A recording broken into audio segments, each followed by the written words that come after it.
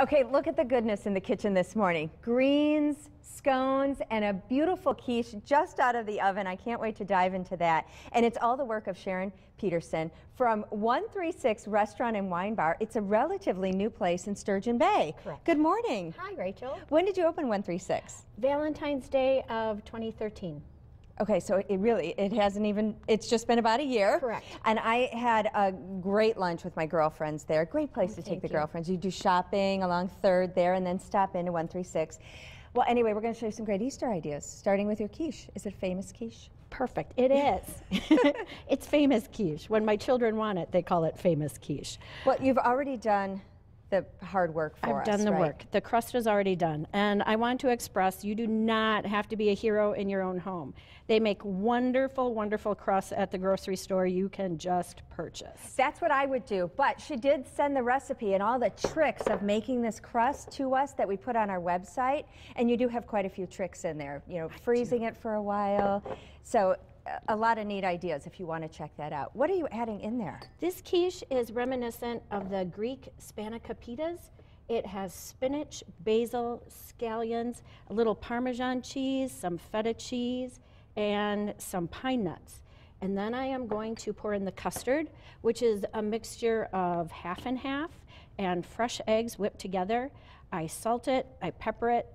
I tend to like everything with a little bit of heat, so there's a little cayenne in there, isn't there? There sure is. There sure is. And it just gives it a depth of flavor that nothing else can really do. Now, I've seen quiches made before where they take the custard and the ingredients and mix it all up together first. Spinach has a tendency to float to the top. Yeah, okay. So let's not do that this time. So we're not this is going to do how that. many eggs are in there? This, for a full-size quiche like this, deep dish, this is 12 eggs and a quart of half and half. Isn't that amazing? And if you buy just the pre-baked crusts in the pan already at the store, you can just have all of the ingredients and it'll work out perfect. All right. And I'm just going to pop this in a 350-degree oven. Very carefully. Very carefully. And while she's doing that, let's quick take a look at the pictures of the restaurant. This gives us a little moment to do it. It's 136 because that's the address. Do you have outdoor seating in the summertime? We sure do. How fabulous. We sure do. And then the inside, a contemporary look to the inside. It's really, really pretty in there. Doesn't it just say girlfriend's lunch? And then you have beautiful dinners too, though, right? We do. We do. So moving on to your salad, what's in the bowl here? These are called Growing Power greens. They're out of Milwaukee. And the company is called Growing Power.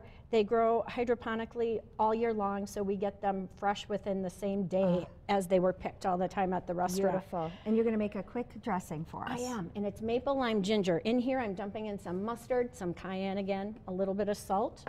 This is some sugar. Here we have some fresh grated ginger. This fresh grated, that's, you really want people to use the fresh for this. I do. It gives it a bite that you just can't get out of the powdered. And this is a mixture of honey and maple syrup, Door County maple syrup, of course. I'll take care of those. Thank you, Rachel. And this is fresh lime juice. And all I am going to do is turn this on. And mix it up. Mix and it then up. You'll add the berries and the nuts to the salad and toss it. Correct. A little bit of oil. You serve this salad. Correct. We and serve a quiche this all summer long. You do that at home with a bottle of champagne and some scones and you're set for brunch. Absolutely. And she's going to finish this up. I really quickly want to mention Gourmet A Go-Go. They have scones like this. It's your ready to take and bake business. It's on a different street up in Sturgeon Bay. We have the address for that as well. Lunch items, sandwiches, all sorts of great goodness there too. We'll plate this up and try it when we come back. You're watching Good Day Wisconsin.